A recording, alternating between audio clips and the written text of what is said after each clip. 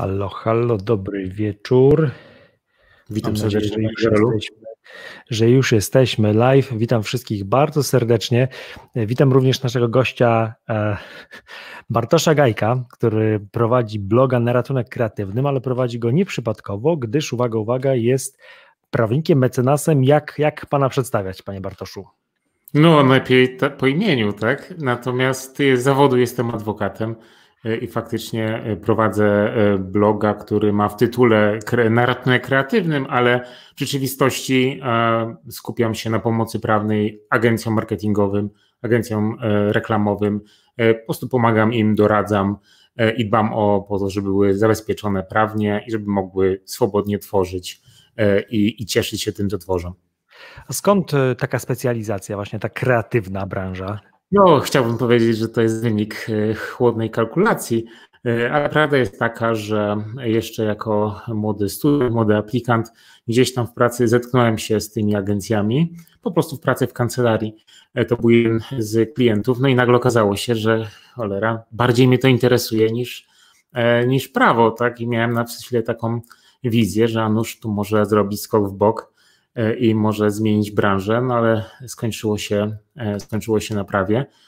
Chociaż tak wszyscy nas bombardują takimi mądrościami, że rób tylko to, co kochasz. I ja zawsze podaję wtedy przykład Michaela Jordana. Mało kto wie, że Jordan lubił koszykówkę, ale kochał baseball, tak? Tylko że w baseballu był naprawdę kiepski. Myślę, że ja też byłbym. Może nie przesadzajmy. Chyba nie byłbym tak dobry. Co innego jest promować siebie, a co innego jest pracować nad czyjąś marką i tutaj chyba by to jednak u mnie nie przeszło. Stąd też pracuję w branży prawnej, ale mogę pomagać agencjom i w ten sposób, w jakiś sposób tam w tej branży kreatywnej jedną nogą być i się czuć spełniony. Pan też, można powiedzieć, że spełnia też pan kryteria twórcy internetowego. Jest pan blogerem, youtuberem, podcasterem, tak? Rozumiem, że jest to... Przez małe P wszystkie te, przez małe B, przez małe P i przez małe Y. Ale tak, no, tworzę faktycznie treści dedykowane właśnie agencjom marketingowym. W jakiś sposób staram się klientów edukować, dostarczać im tej wiedzy, bo czasami agencje nawet nie wiedzą, że czegoś nie wiedzą, czy nie wiedzą, że mają problem, albo że mogą łatwo wpaść w tarapaty i to pomaga agencję uświadomić i zadbać o swoje bezpieczeństwo, bo to jest przede wszystkim moja rola, to jest zapewnienie tego bezpieczeństwa prawnego twórcom. Zatem agencjom, także twórcom, osobom, które zajmują się tą pracą twórczą, bardzo szeroko pojętą. Mamy już pierwszych widzów. Pozdrawiamy serdecznie Roberta z kanału High Five, który będzie nas oglądał. Robercie, koniecznie oglądaj, bo myślę, że dowiesz się kilku istotnych rzeczy, które pomogą ci rozwinąć kanał. Robert z High Five, wielka historia, serdecznie cię, Robercie, pozdrawiam. Pozdrawiam, panie Robercie. I też wszystkich widzów zapraszam do zadawania pytań. Mamy przygotowanych kilka tematów, które chcielibyśmy poruszyć, związanych z kwestiami prawnymi i twórczością w internecie. Myślę, że szczególnie epidemia, ten stan, w którym znajdujemy się od marca, pokazał, jak niesamowite jest to, żeby umieć się odnaleźć w świecie cyfrowym, umieć tworzyć, komunikować się ze swoimi partnerami, widzami, klientami. I myślę, że dzisiaj rozpoczniemy taki cykl, podczas których będę się starał na tym kanale, w innych miejscach też podpowiadać szczególnie osobom, które dopiero myślą o rozpoczęciu swojej przygody z twórczością internetową albo chcą na tym poziomie początkującym, średnio zaawansowanym, o tym, jak można to poprowadzić. Dzisiaj zaczynamy od kwestii prawnych, w kolejnych tygodniach będą się pojawiać nowe tematy. I są już pierwsze komentarze, bo tytuł może jest troszeczkę prowokacyjny, o tych memach. Pozdrawiamy Rewika One, memy nie łamią prawa. To się jeszcze okaże, Rewiku, ponieważ przypuszczam, że nie jesteś mecenasem, a pan Bartosz jest i zaraz się tego wszystkiego dowiemy, ale może na początek zacznijmy od kwestii, która odżywa raz na jakiś czas. Na pewno spotkaliście się z tym, że ktoś z waszych znajomych na Faceeboku publikuje jakieś oświadczenie, że powołując się na bliżej nieznaną konwencję, oświadcza, że jest właścicielem wszystkich treści, które umieścił na swoim profilu i nie zgadza się, żeby Facebook zarządzał tymi treściami, był ich właścicielem. Więc panie Bartoszu, czy jeżeli ja umieszczam coś na przykład na Facebooku, to czy Mark Zuckerberg staje się właścicielem moich treści? Jak to wygląda od strony prawnej? Ja myślę, że można tak powiedzieć w takim bardzo potocznym rozumieniu, ale w sensie prawnym i to jest taki często pokutujący mit. Nawet wśród agencji spotkałem się z takim poglądem, że jeżeli coś wrzucimy na Facebooka, to już to zniknęło w czeluściach Facebooka i to już jest ich. Natomiast w kwestii przeniesienia praw autorskich wyróżniamy dwie możliwości transferu takich praw. Pierwsza rzecz to jest przeniesienie tych praw i to musi nastąpić w formie pisemnej, czyli umową, bo inaczej jest to nieważne. A druga możliwość to jest udzielenie licencji. Różnica między jednym a drugim, gdy miał to sprowadzić do prostego przykładu, to jest tak różnica między sprzedażą albo wynajemem samochodu. Tak? Jeżeli sprzedajemy samochód, to tak byśmy przenosili prawa autorskie. Jeżeli wynajmujemy samochód, oddajemy komuś w najem dokładnie, to tak byśmy udzielali mu licencji. Jeżeli zakładamy sobie konto na Facebooku, wrzucamy tam jakieś treści, to zgodnie z regulaminem Facebooka, Instagrama, LinkedIna czy TikToka udzielamy portalowi licencji niewyłącznej, globalnej, że na czas, kiedy korzystamy z tego portalu, kiedy są tam nasze treści publikowane, to portal ma licencję na ich udostępnianie i nie jest to absolutnie tak, że oni stają się przez to ich właścicielem. Po prostu uzyskują tytuł prawny, żeby te treści na swoich serwerach posiadać. Rozumiem.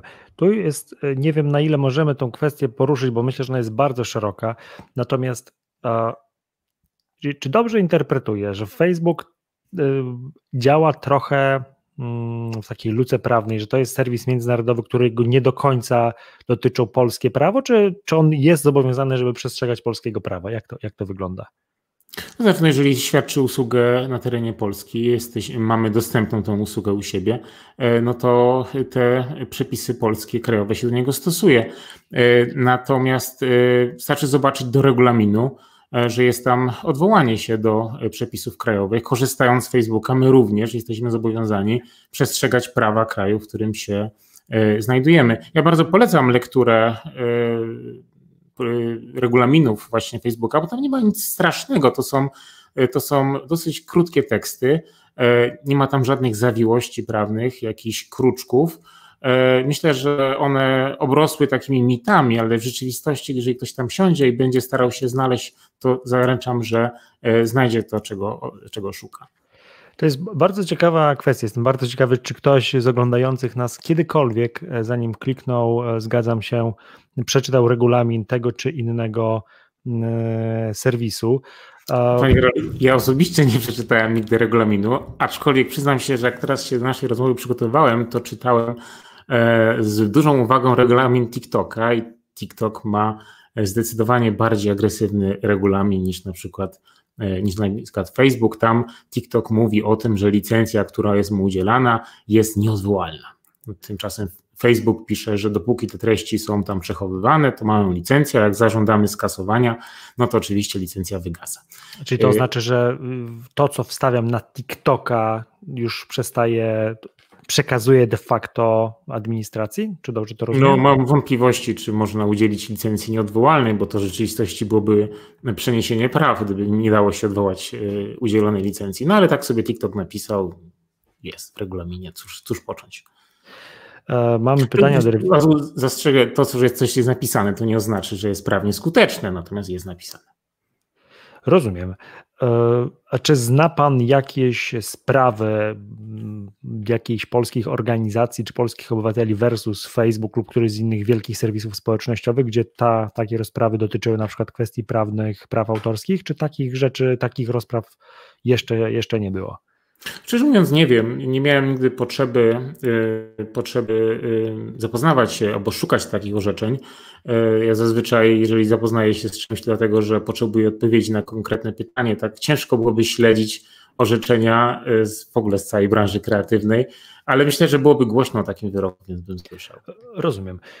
Nasz wicerewik pyta, co z Facebookiem na wodach międzynarodowych, gdy na przykład korzystam na jachcie lub statku. Rewiku, zazdrościmy ci jachtu, ale czy to jest tak, że jeżeli przemieszczamy się do innego kraju, czy ta nasza sytuacja się zmienia, czy to, że jesteśmy obywatelem polskim i korzystamy ze swojego komputera, to coś to zmienia, czy nie? Czy na przykład będąc, załóżmy, w jednym z krajów muzułmańskich, jeżeli byśmy dokonali jakiegoś wpisu w mediach społecznościowych, czy to w jakikolwiek sposób, albo będąc w Polsce dokonali jakiegoś wpisu, który może być sprzeczny z ich prawem, czy to w jakiś sposób może nas dotknąć jakimiś konsekwencjami? Znaczy, akceptując regulamin, stosuje się do niego te przepisy, które są, przepisy tego kraju, które są wskazane w regulaminie. To, w jakim miejscu się znajdujemy, korzystając z tego Facebooka, nie ma większego znaczenia. Liczy się kwestia zatwierdzenia regulaminu poprzez rejestrację w serwisie. Rozumiem. A jeżeli chodzi o tą próbę zastrzeżenia swoich praw do danego dzieła na przykład, zdarza się, że twórcy czy w opisie dopisują takie wątki, wszelkie prawa zastrzeżone, albo na przykład na stronach internetowych copyright Jan Kowalski. Czy to ma jakąkolwiek moc prawną? Znaczy, prawo autorskie to też jest jeden z takich mitów, z którymi się osobiście spotykam i też po części staram walczyć. Generalnie prawo autorskie stanowi, że nie wymaga od nas podjęcia jakichkolwiek działań, żebyśmy mogli korzystać z jego ochrony. Natomiast paradoksem jest to, że często nie mamy w ogóle żadnego wpływu na to, czy prawo autorskie naszą twórczość będzie chronić, czy nie. To jest troszeczkę takie abstrakcyjne zagadnienie, natomiast to, czy prawo autorskie nas chroni, zależy od tego, czy to, co stworzyliśmy, ma charakter indywidualny i twórczy. Postaram się to na takim przykładzie wytłumaczyć, bo mówię, to jest troszeczkę abstrakcyjne. Na przykład fotografia kulinarna. Tak? Wszyscy znamy te wspaniałe zdjęcia, na przykład hamburgerów. Zdjęcie jest świetnie oświetlone, ten hamburger ocieka tam sosem. No, pięknie, aż chce się jeść, prawda?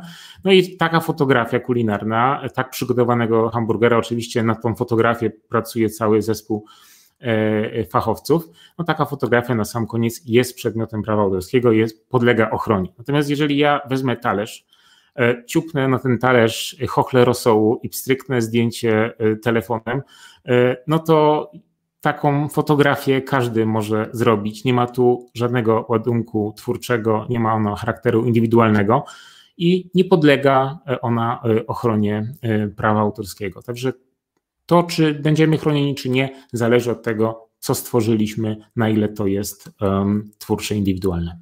To w takim razie cofnijmy się jeszcze o krok wcześniej. Zanim jeszcze stworzyłem to zdjęcie, czy film, czy jakieś dzieło tekstowe, ale mam pomysł, jakąś koncepcję na dzieło, powiedzmy, że o tym opowiadam wszemi wobec i po jakimś czasie, gdy chcę już coś takiego opublikować, okazuje się, że ktoś znany mi lub nieznany taki pomysł już wykorzystał i stworzył na przykład nowy rodzaj vloga albo właśnie zdjęcie kulinarne.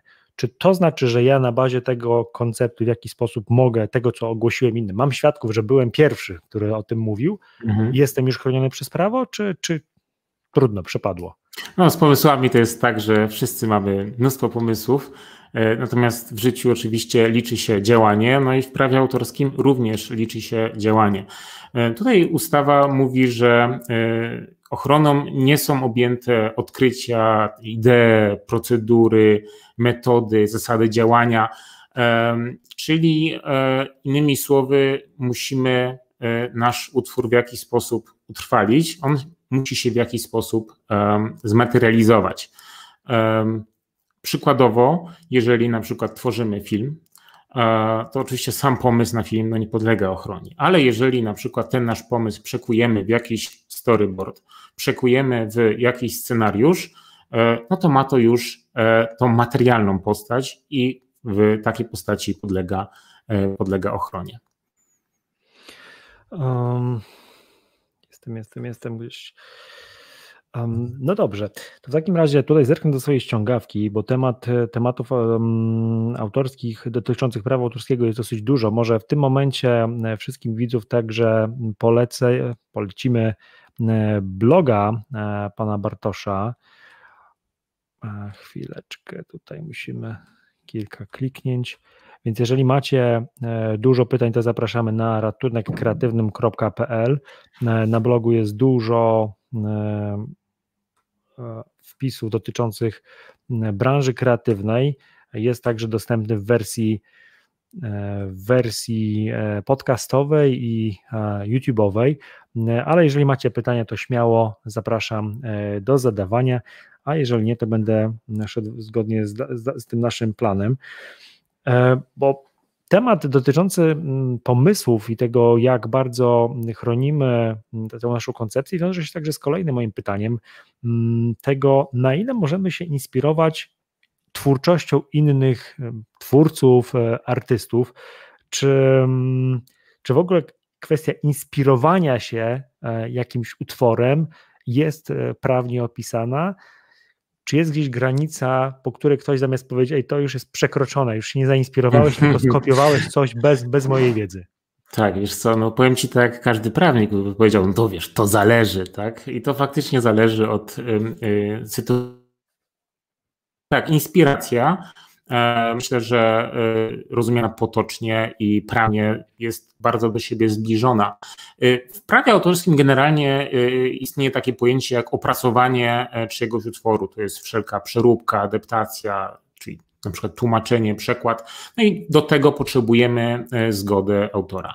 Natomiast jest coś takiego jak inspiracja, która mówi o tym, że korzystając ze źródeł, możemy stworzyć na tej bazie coś nowego, coś, co będzie nowym utworem i to nie wymaga zgody autora. I nie wiem, taki przykład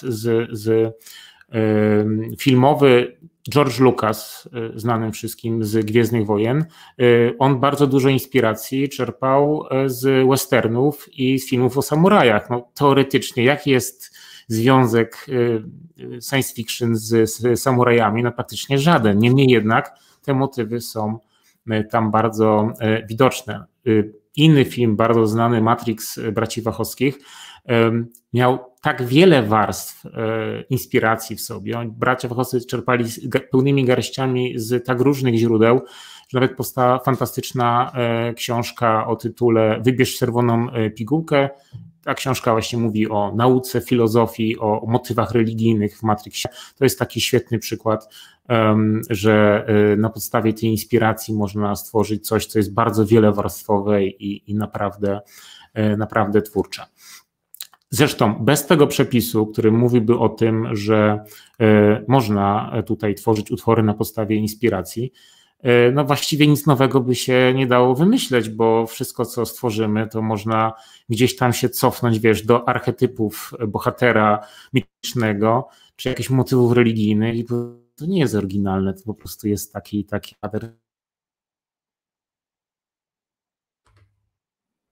Halo, coś nam przerwało. Wala.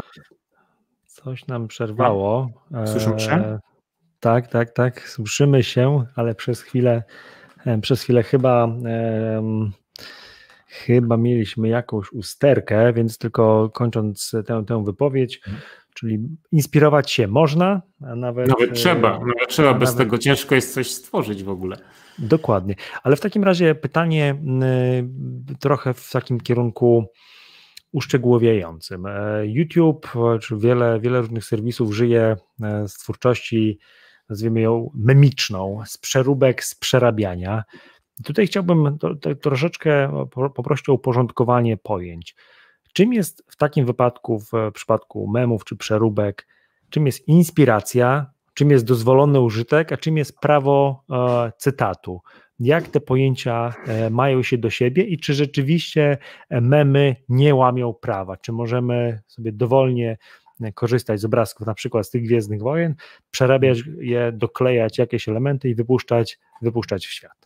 Wiesz co, no ja nie chciałbym generalizować, że memy nie łamią prawa, dlatego że świat memów jest tak strasznie rozległy i złożony, że właściwie coraz trudniej jest to używać tego zbiorczego pojęcia. Są już agencje marketingowe, które się specjalizują w ogóle tylko w marketingu za pomocą memów i są całe strony, które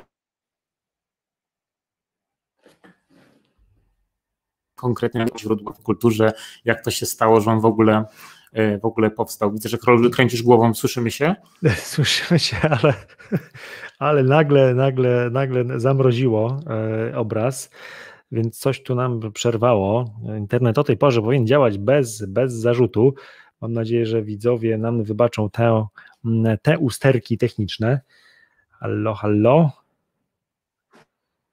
Oj, niedobrze, moi drodzy, bardzo niedobrze, bo mam prośbę, czy możemy się połączyć ponownie, to znaczy ja wyślę jeszcze raz ponownie zaproszenie, zostanę tutaj z widzami, żebyśmy nie utracili tego streama, dobrze? Spróbujmy się połączyć ponownie, dobrze?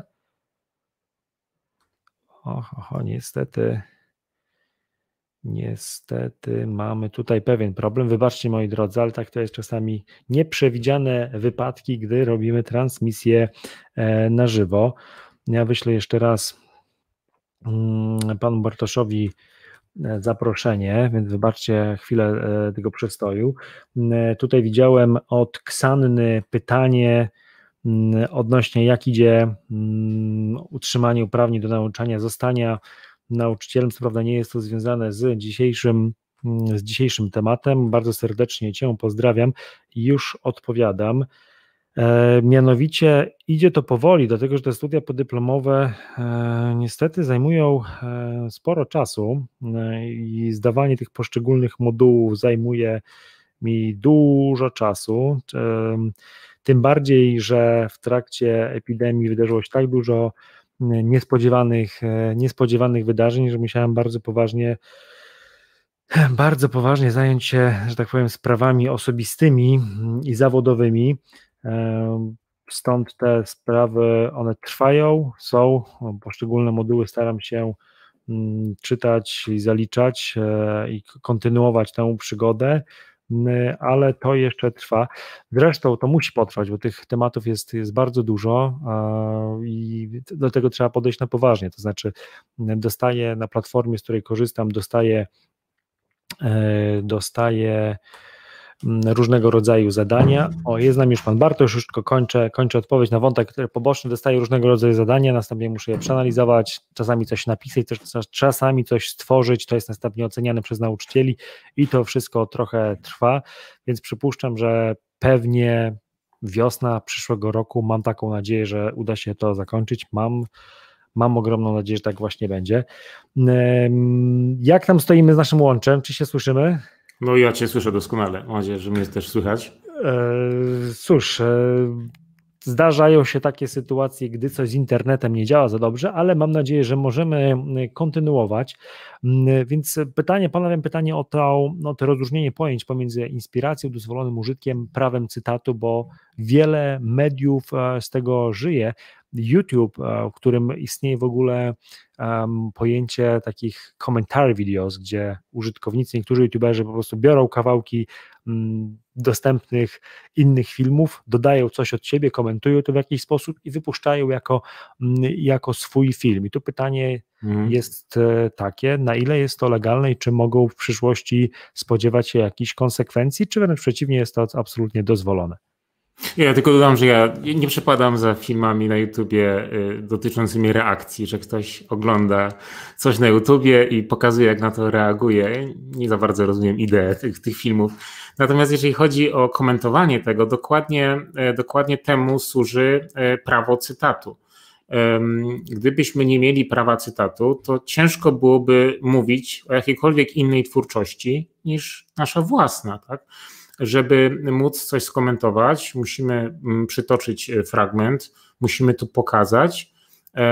Często może nawet posłużyć się jakimiś elementami graficznymi, żeby wskazać, o czym mówimy.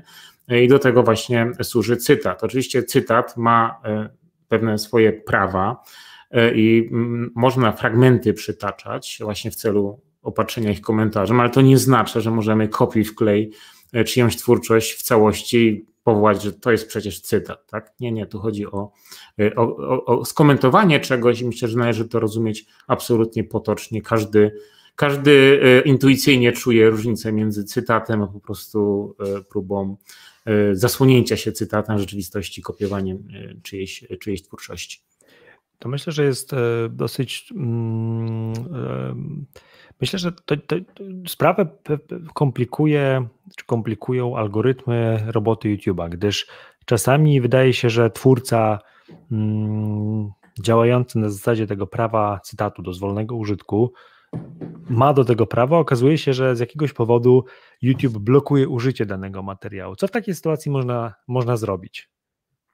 No, często się właśnie użytkownicy powołują na tak zwany fair use i regulamin YouTube'a przewiduje ścieżkę reklamacyjną. Myślę, że YouTube tutaj działa bardziej agresywnie i staje po stronie twórcy, nie dlatego, że tutaj jego prawa w jakiś sposób wymagają szybkiej reakcji, tylko dlatego, że robi to z ostrożności.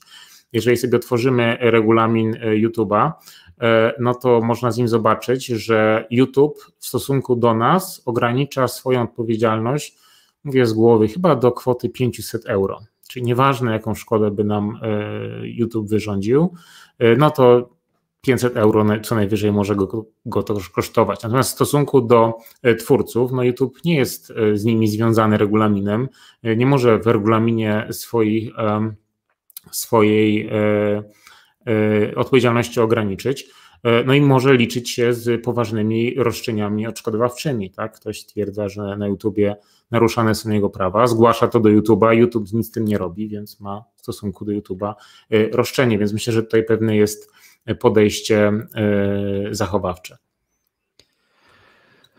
Tutaj dochodzi jeszcze jeden wątek, myślę, że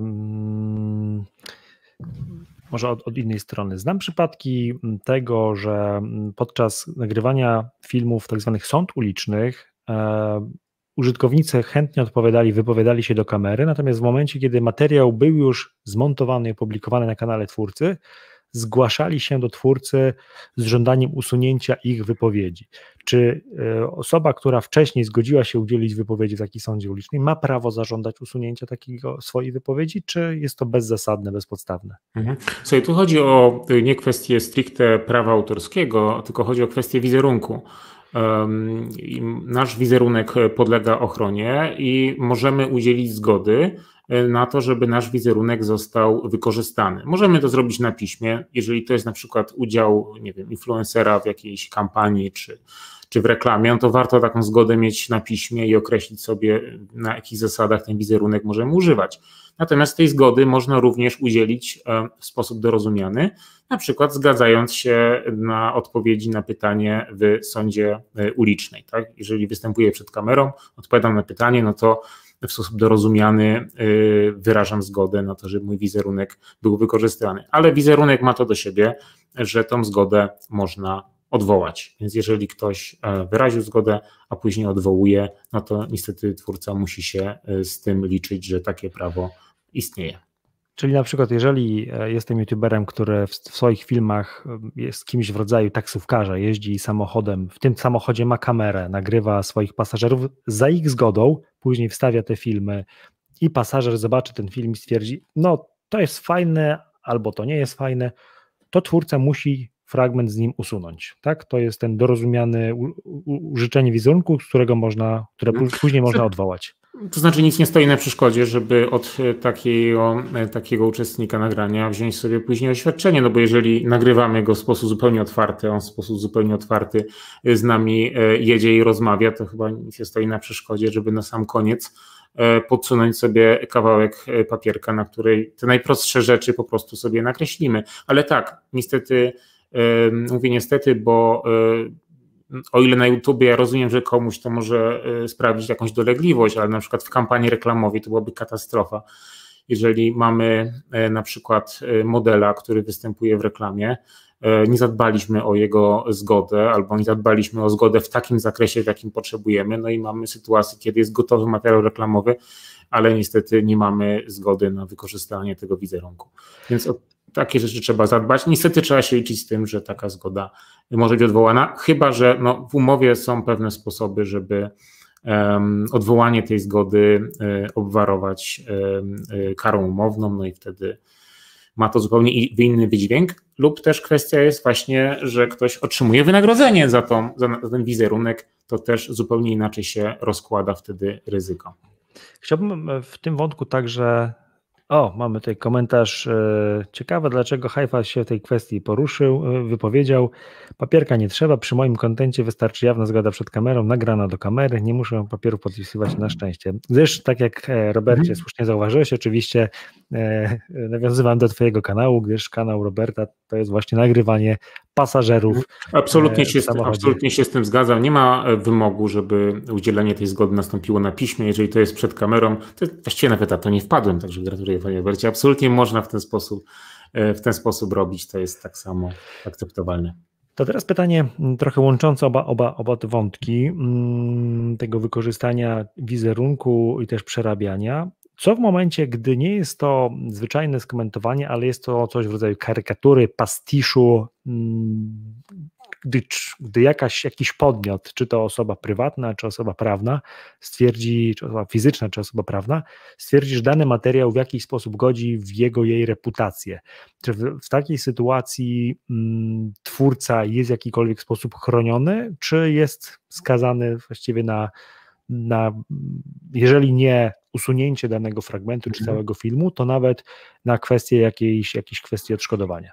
Wiesz co, to są właściwie dwie osobne kwestie prawne, więc postaram się odpowiedzieć na to pytanie tak zbiorczo. W kwestii prawa autorskiego jest przepis, bodajże artykuł 29 ze znaczkiem 1, to słowo znaczek 1 znaczy, że po prostu później był dodany przepis niż powstała ustawa.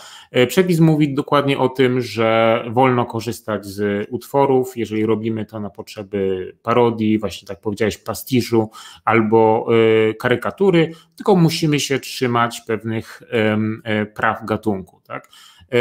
I myślę, że tutaj wszyscy rozumieją, czym jest parodia albo karykatura, bo widzieliśmy to nieraz. Ja osobiście uważam, że parodie to jest fantastyczny gatunek i nic tak nie wywołuje uśmiechu u mnie, jak właśnie oglądanie dobrej parodii.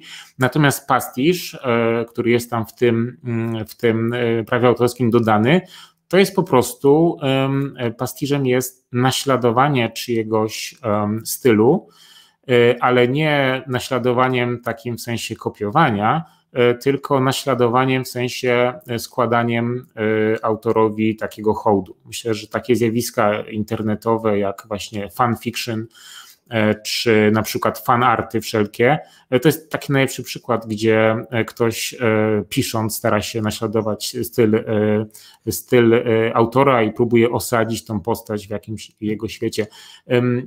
Jak tłumaczę, czym jest właśnie parodia i pastisz, to zawsze przychodzi mi do głowy taka reklamówka Hejach sprzed lat. Swoją drogą uważam, że wszystkie spoty Hejach są bardzo dobre, zawsze na wysokim poziomie, ale ten mi szczególnie zapadł w pamięć. Parę lat temu w kinach był film Sin City, Miasto Grzechu, adaptacja komiksowa, gdzie komiks posługuje się takim, ma bardzo charakterystyczny, mroczny styl, posługuje się bardzo ciemnymi kolorami, czarno-białe i tylko niektóre elementy czerwone. I Hejach, korzystając z tego, że akurat ten film był wtedy na fali, stworzyła swoją kampanię, chyba nazywała się Zdrabniamy, coś takiego. I właśnie element parodii to było to, że były liczne zapożyczenia z klimatu właśnie Miasta Grzechu, a pastisz polegał na tym, że wykorzystali ten charakterystyczny czarno-biały styl z elementami czerwonymi i to jest właśnie taki najlepszy przykład połączenia pastiżu i parodii w jednym. Świetnie im to wyszło i myślę, że warto sobie na YouTubie odszukać te reklamówki, bo naprawdę jeżeli ktoś jest fanem komiksów, to jest coś, co warto zobaczyć, jeżeli nie widział. Aha, jeszcze tak, ale część twojego pytania, czy coś nam grozi za parodię? Słuchaj, no wszystko zależy od tego, bo co innego jest prawo autorskie, a co innego jest prawo do dobrego imienia, prawo do dóbr osobistych, do jakiejś przyrodzonej godności.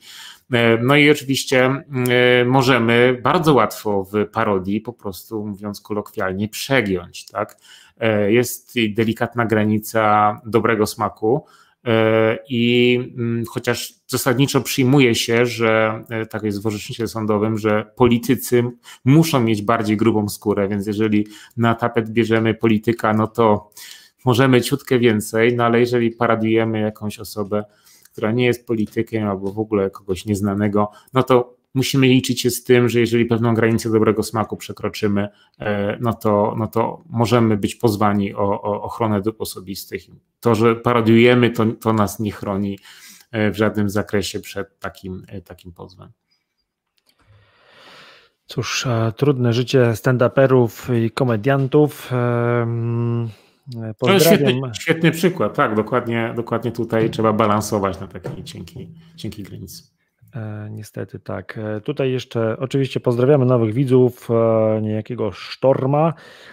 High Five jeszcze dorzuca komentarz o tym, że na 100 pasażerów w jego programie ponad 90%, prawie 95% zgadza się na udostępnianie wizerunku. No tak, jest, Robercie, jesteś kulturalny, fajnie się te filmy ogląda i oby tak dalej. Bartoszu, więc powoli się zbliżamy do końca, ale chciałbym poruszyć jeszcze dwa tematy. Pierwszy to jest kwestia tak zwanej domeny publicznej. Czym to właściwie jest? Skąd mamy wiedzieć, że dany utwór znajduje się w domenie publicznej i możemy właściwie bez konsekwencji wykorzystać go w swojej pracy?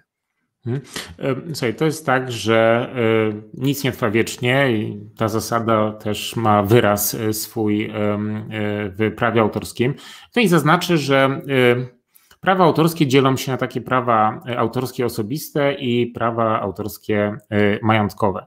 Prawa autorskie osobiste to jest taki niezbywalny związek twórcy z jego dziełem.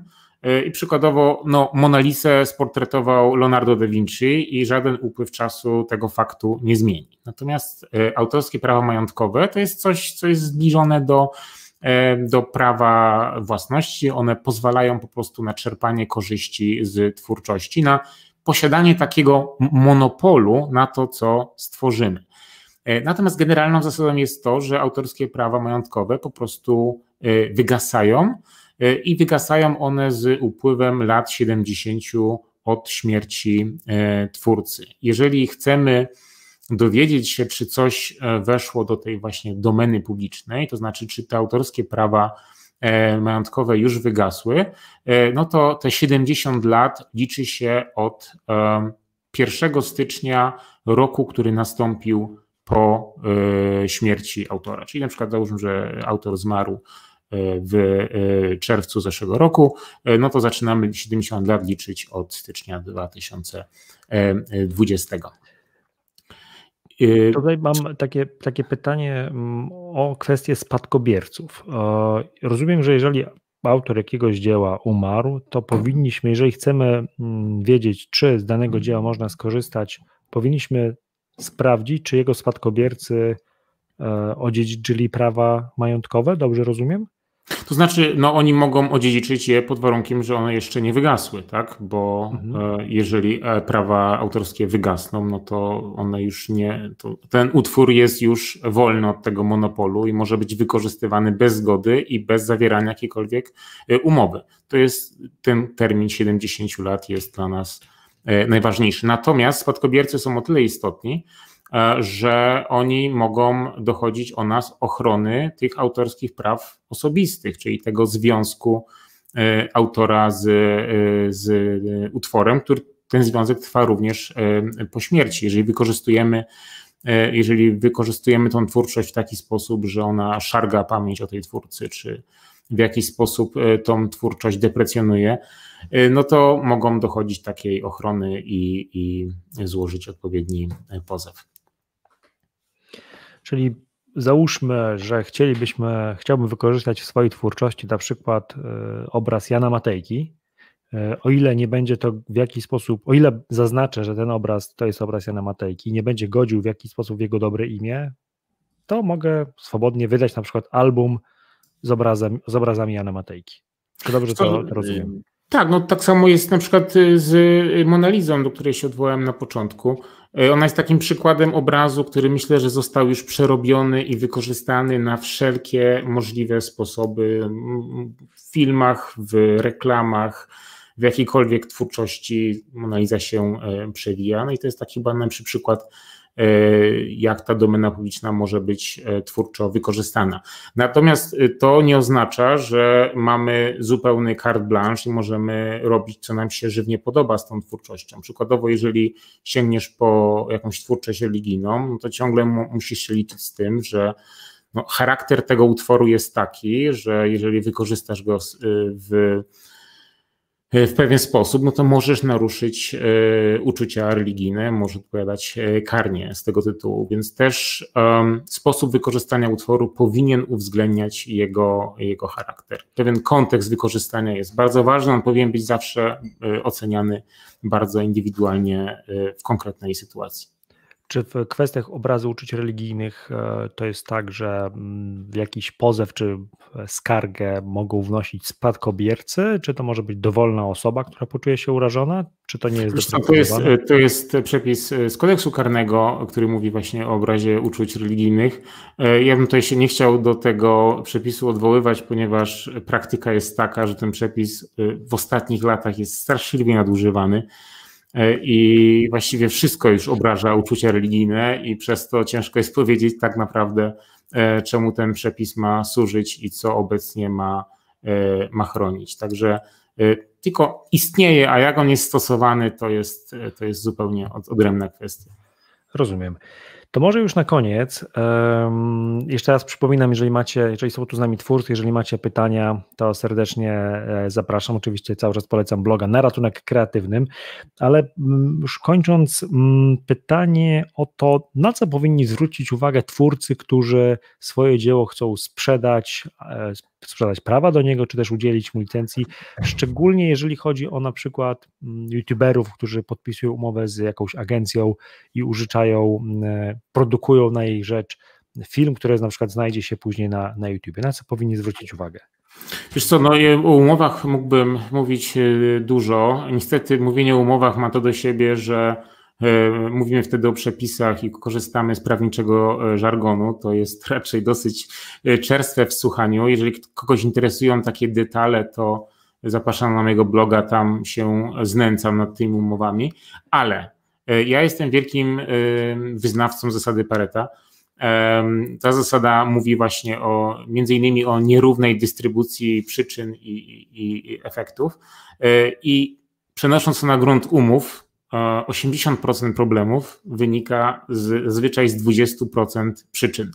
Więc mogę dzisiaj dać jedną poradę i gwarantuję, że jeżeli będziecie przestrzegać tej jednej porady, naprawdę unikniecie przeważającej większości problemów. I sprowadzam to do jednej prostej zasady.